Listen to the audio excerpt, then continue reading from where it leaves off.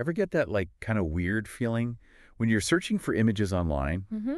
You type in, what you think is a pretty straightforward term, say, Yeah. baby peacock, Okay. needing some, like, inspiration. And the results that pop up are off. Right. Just a little too perfect. Yeah. Maybe the colors are weirdly vibrant, Yeah. or the whole thing just has this, I don't know, this uncanny valley vibe. For sure. You ever get that? Totally. Well, that unsettling feeling, my friend, that's the sensation of stumbling upon an AI-generated image. Yeah.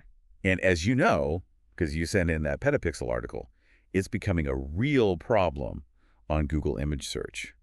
So let's dive into what's going on here, why it matters, and if there's anything we can actually do about it. Okay, let's do it. Now, this Petapixel article doesn't pull any punches. Yeah. It opens with people, like practically screaming into the digital void about how their Google searches are being overrun by these AI images. Right. And they actually use the example of baby peacock.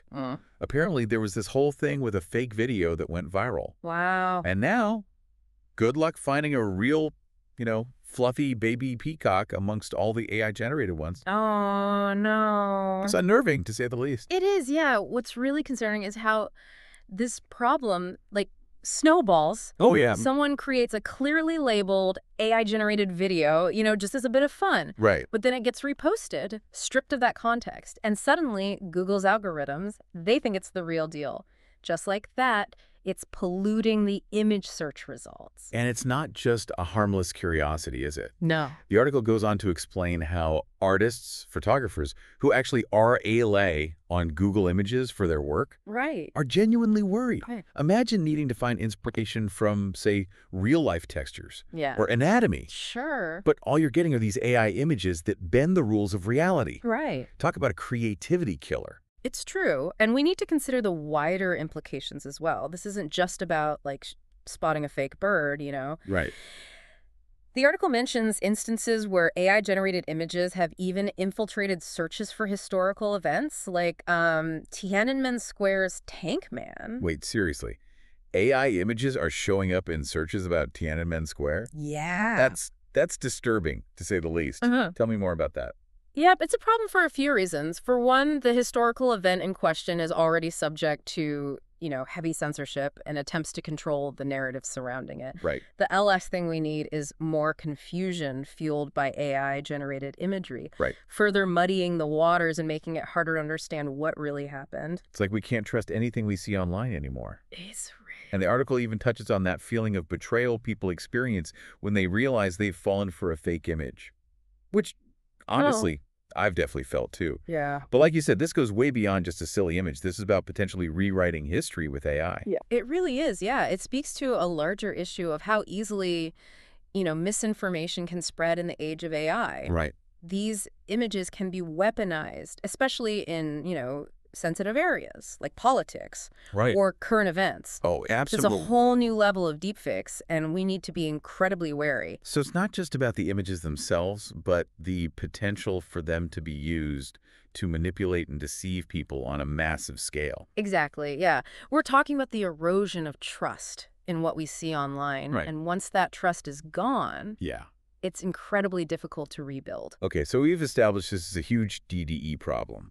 But the Petapixel article seemed pretty skeptical that anything could be done. Yeah. It mentioned AI detectors and provenance systems, but basically wrote them off as not being up to the task. Right. And it's understandable why they'd say that. Right now, we're essentially engaged in a technological arms race. Oh, wow. As AI image generators become more sophisticated, so do the methods for detecting them.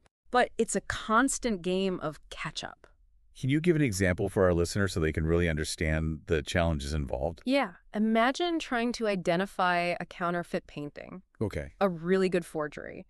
Might fool the untrained eye. Right. It takes an expert who knows exactly what to look Yeah. for, right? Yeah. Those subtle brush strokes, the chemical composition of the paint itself, detecting AI-generated images is similar. You're looking for, digital inconsistencies, those telltale signs that give them away. Right. But as these AI models improve, those signs become harder and harder to find, Right. even for experts with the right tools. That's fascinating. If a little disheartening, it's like trying to hold on to sand. Right. The harder you squeeze, the more slips through your fingers. Exactly, yeah. And even if we get better at detecting them, Yeah. there's the issue of controlling their spread. Right. The internet thrives on sharing. Yeah. Once an image is out there, it is incredibly difficult to, contain, let alone remove entirely. And the more it's shared without that crucial context, the more likely it is to be taken as truth. Right. Precisely, yeah. This isn't just a technical challenge, it's Yeah. a cultural one. Oh, interesting. It requires a shift in how we consume and share information online. This whole conversation makes me think about another point the Petapixel article raised about how graphic designers are dealing with this influx of AI-generated images. Yeah. Apparently, some are really struggling to find authentic inspiration online because so many websites are flooded with these, AI-created visuals. It's a valid concern. The article highlights a graphic design subreddit where designers were lamenting that their, usual sources of inspiration are becoming increasingly unreliable. They're saying it's harder to find genuine creativity amidst all the AI-generated content. Yeah, it's kind of heartbreaking in a way. Right. These designers are rely on these websites, those communities, for inspiration, Yeah. that spark of creativity. What happens if those spaces become, dominated by AI-generated content?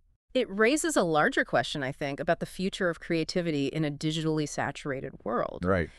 If we're constantly bombarded with images that are, technically flawless, Right. but lack that human touch, that spark of originality, Yeah. will it stifle our own creative impulses? That's a chilling thought. And it's not just about, professional creatives, is it? Right. It's about all of us and how we experience the world, how we find inspiration and make meaning. Absolutely. And it's a complex issue with no easy answers. On the one hand, AI image generators have the potential to democratize creativity, Okay. making it easier for anyone to express themselves visually regardless of their artistic skill level. I can see that. It's like giving everyone access to a powerful set of tools, even if they've never, picked up a paintbrush before. Precisely. But the other side of that coin is the potential for homogenization. Oh, wow. Okay. If everyone is using the same AI tools trained on the same massive data sets of images, will we start to see a flattening of creative expression? A loss of that, unique individual perspective that makes art so compelling. So it's not just about being able to spot an AI-generated image, Right. but about understanding the broader implications of this technology, the potential benefits, Yeah, and the very real risks. exactly. And it requires a critical eye, a discerning mind, Right. and a willingness to engage in these complex conversations. Yeah. It's about being aware of the ways in which technology is shaping not just what we see, but how we see, how we think, how we create. I don't know about you, but I'm feeling a little overwhelmed by all of this. It's like we've jumped headfirst into a science fiction novel, and we're still figuring out the rules of the game. It's a lot to process for sure, but here's the thing. Even amidst all the uncertainty and the valid concerns, I find myself strangely optimistic. Optimistic. How so? Because this challenge, this tension between the real and the artificial, it's forcing us to confront some fundamental questions about ourselves and the world we're creating.